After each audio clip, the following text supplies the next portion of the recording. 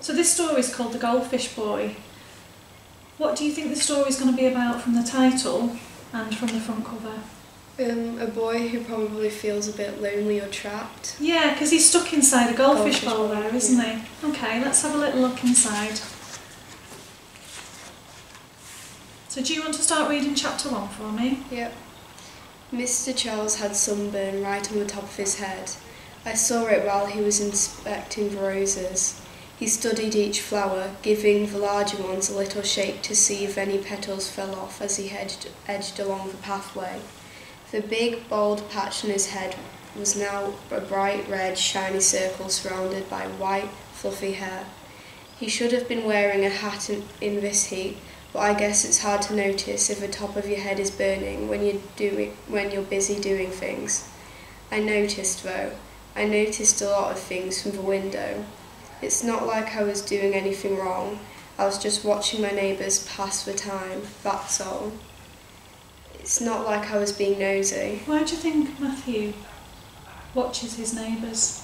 Probably because he's a bit lonely and he doesn't have friends. Yeah, of course, great.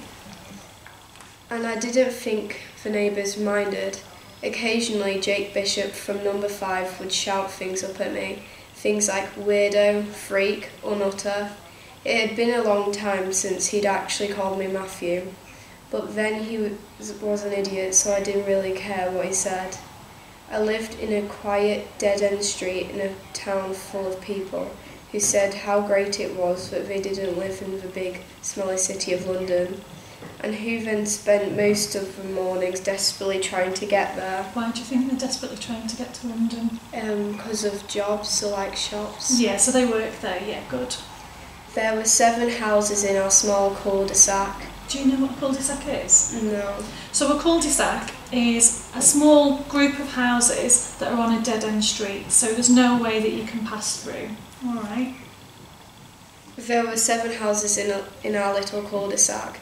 6 of them looked the same, with square bay windows, UPVC front doors, and whitewashed walls.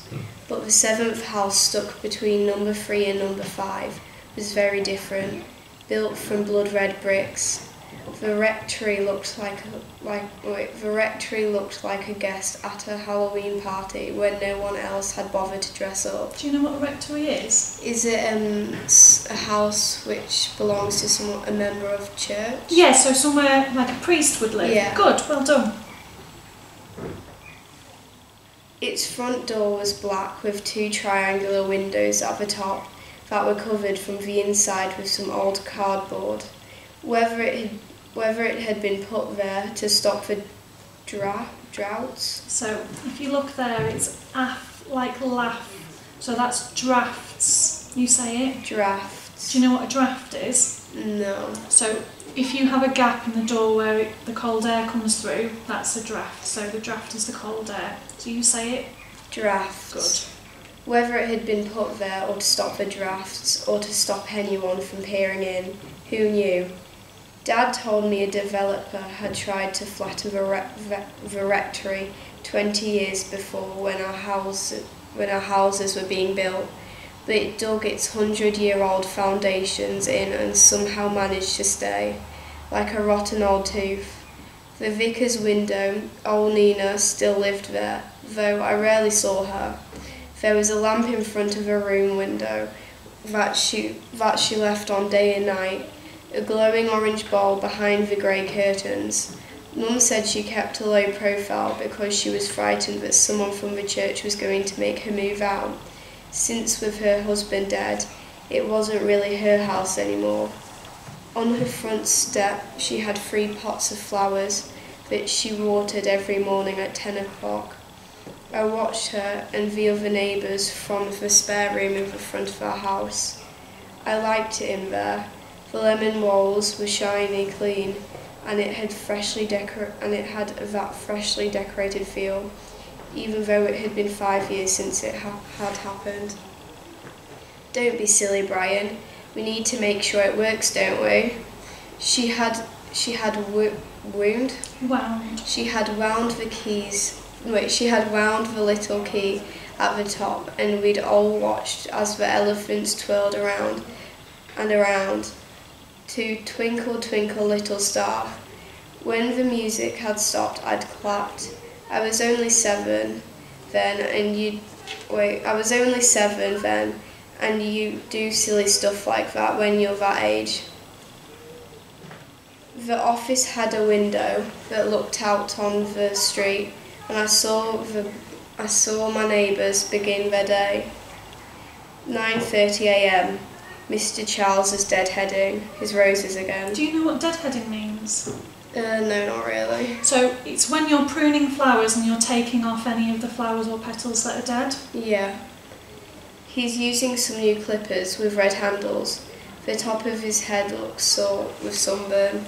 Mr. Charles could have been anything from 65 to 95. He never seemed to get older. I thought he just found an age he quite liked and stopped right there. 9:36 a.m. Gordon and Penny Sullivan appear from number 1. Gordon gets into their car as Penny waves to Mr. Charles from across the street. Mr. Charles waved back and twirled his garden clippers on his fingers like a cowboy, then snipped at the air 3 times, the silver blades glinting in the sunlight. Penny laughed, her eyes squinting, and she put her hand up to the shade. Her eyes squinted, and she put her hand up to shade them. Good. But then her face dropped. She'd spotted something. Me. Mr. Charles followed her gaze, and they both stared at me. That's it.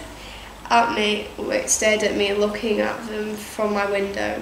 I quickly stepped back and vanished from view, my heart thumping.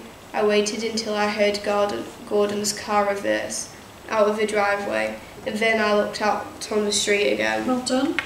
9:42 a.m.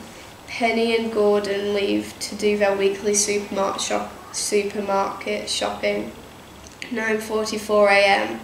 Melody Bird appears from number 3, dragging their dachshund Frankie behind her. Lovely. Why do you think these little bits are written differently? Because they're his notes in his diary or something. Yeah, so he's watching everybody and he's making notes. Good, well done. It was a weekend, which meant it was Melody's turn to walk their dog. Her mum, Claudia, took him out during the week, but I didn't know why they bothered.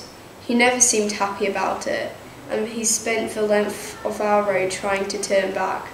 Melody picked at the wool on the sleeve of her black cardigan as she walked along, stopping every 3 steps for the little dog to catch up with her. She practically lived in that black cardigan, even though it was about 30 degrees out there. They stopped at a lamppost while Frankie had a sniff, before digging his paws in and trying to get home, but Melody dragged him onwards.